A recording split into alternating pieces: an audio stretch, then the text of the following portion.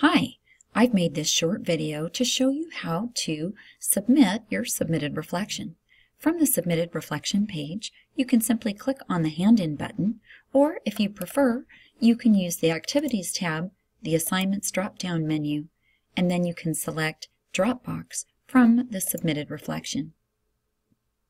Once you're here, simply click on the Hand In tab. You can either write a message or even upload your document if you prefer.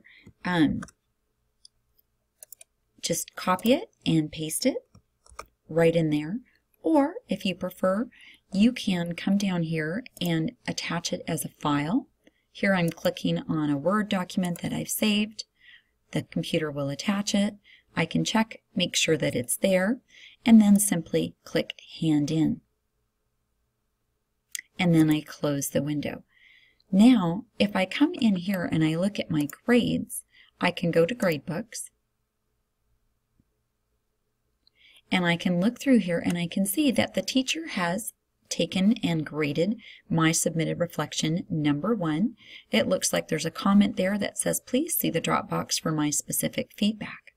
By clicking on the submitted reflection, it will come up and I can go to the Dropbox.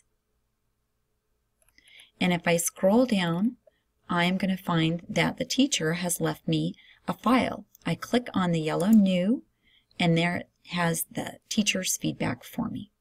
I can respond to that if I'd like to, or I can simply close. That's it. Thanks for watching.